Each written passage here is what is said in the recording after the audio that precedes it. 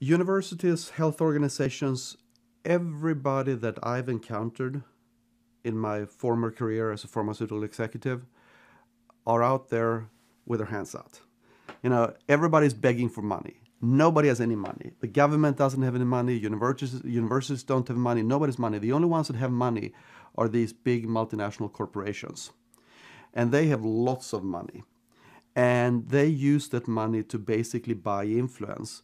And the way it's done is, number one, you give these organizations and institutions grants for various kinds of research. You do develop research together with them.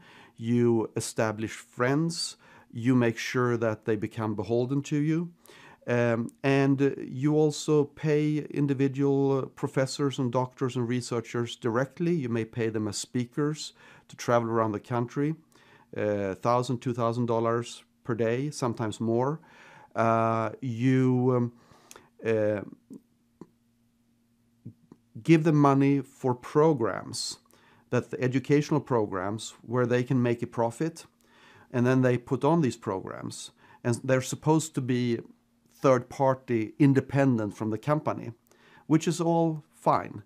But as you and I can both imagine, if you have a promotional budget at a corporation, you're probably going to give that money to the universities that do the programs that most support your drug. And the ones that don't, or are critical in any shape, way, or form, they're not going to get anything.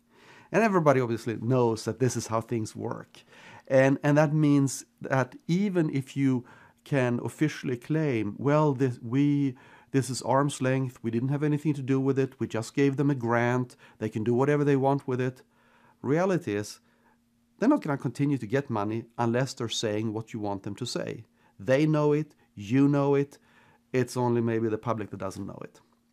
And that's how you influence the medical establishment, simply with money.